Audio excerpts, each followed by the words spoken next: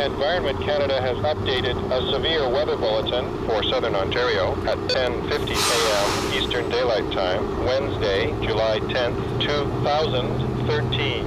A severe thunderstorm watch is continued for City of Toronto, City of Hamilton, Burlington, Oakville, Halton Hills, Milton, Mississauga, Brampton, Caledon, Vaughan, Richmond Hill, Markham, Newmarket, Georgina, Northern York Region, Pickering, Oshawa, Southern Durham Region, Uxbridge, Beaverton, Northern Durham Region, and Orangeville, Grand Valley, Southern Dufferin County.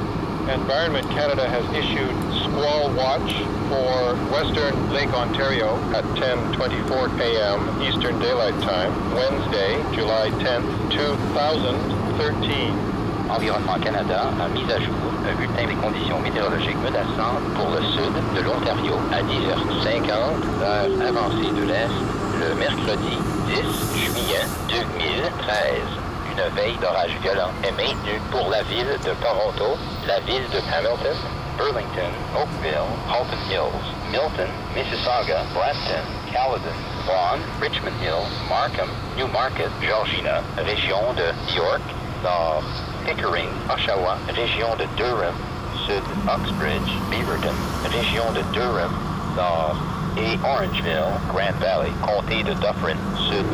Environnement Canada a émis 20 degrés pour lac Ontario-Ouest à 10h24, heure avancée de l'Est, le mercredi 10 juillet 2013. Prévision émise par Environnement Canada